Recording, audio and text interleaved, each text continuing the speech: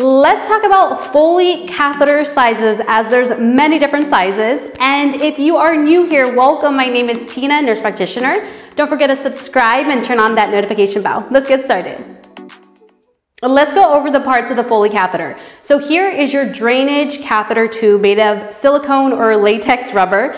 This is the bladder opening that allows the urine to go in and drain into the urine drainage port into the Foley bag. Right aside that is your resistant balloon that allows the catheter to stay in place when placed properly. So the balloon is inflated with this port with saline.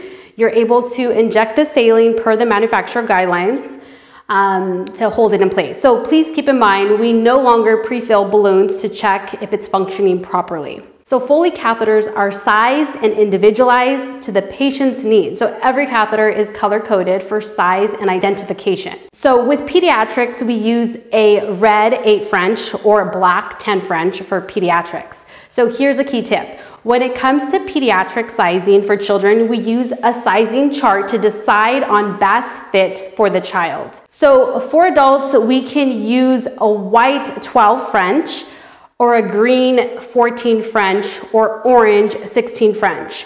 As a gold standard for adults, it's usually always a 14 to 16 French size catheter. You're not doing them a favor by going smaller in size, because if it's not the right size, the urine will dribble around and leak through, causing a mess and potentially skin breakdown or skin maceration. So you want to keep that in mind as well. If we are placing a Foley catheter into a suprapubic position, we can use a red 18 French and or a yellow 20 French. So keep in mind, suprapubic catheters is a superficial procedure done by a urologist where they make an incision through the abdominal wall and into the bladder to allow for drainage of urine. So here's the key tip, as you should let your healthcare provider know immediately if you notice urine leakage. However, if it's been greater than 6 weeks after placement and leakage persist with a suprapubic catheter, the new catheter can be replaced with a larger size catheter, from increasing in size by about 2 to 4 French. So moving on to the next one.